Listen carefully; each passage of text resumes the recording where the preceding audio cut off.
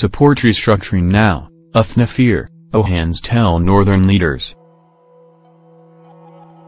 The Yoruba socio-political group, Afenifere faults some northern leaders for being opposed to restructuring. The National Publicity Secretary of Afenifere, Yinka Ohanaeze, says those opposed to restructuring are against it for their selfish interest.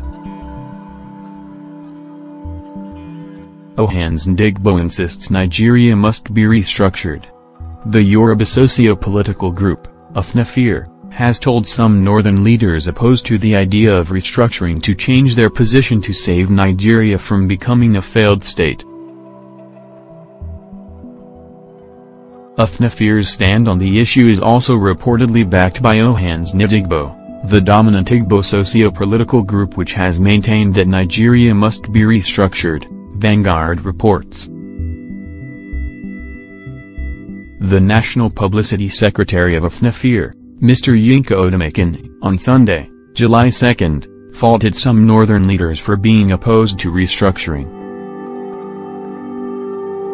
The group's spokesperson said those opposed to restructuring were against it for their selfish interest. Ohanaeze said they cannot see the larger picture and do not care about the future of this country.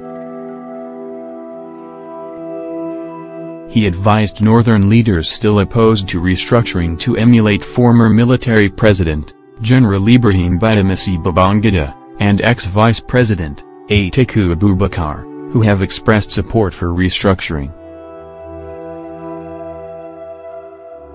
We welcome their intervention, IBB, especially.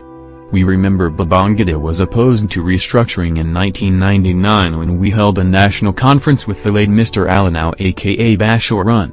We were flogged out of the place.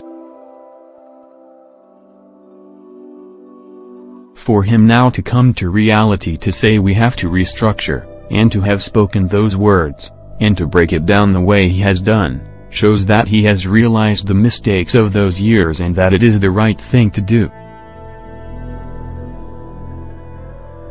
We welcome him, he is a critical voice and he has added value to it, Ohanaeze said.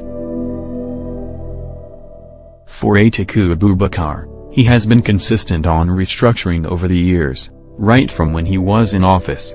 We have noted his intervention for over 10 years.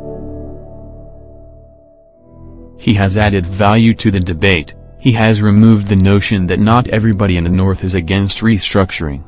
So, the two of them have added value to the debate. They have shown clearly that those of us, who have been talking about restructuring, know what we are saying and they have confirmed our position that it is the right thing to do. Ohanaeze called on Northerners who are indifferent to the idea of restructuring to toe the line of voices from the North who are speaking loudly for restructuring now. The Afenifere's spokesperson warned that Nigeria was gradually becoming a failed state and that the country needed to be restructured to bring about inclusiveness to governance. Similarly, the Ohanaeze has insisted the Nigeria needs to be restructured. Ohanaeze is in support of what other Nigerians are saying. We cannot be different. Ohanaeze is thinking along the same line, that Nigeria must be restructured.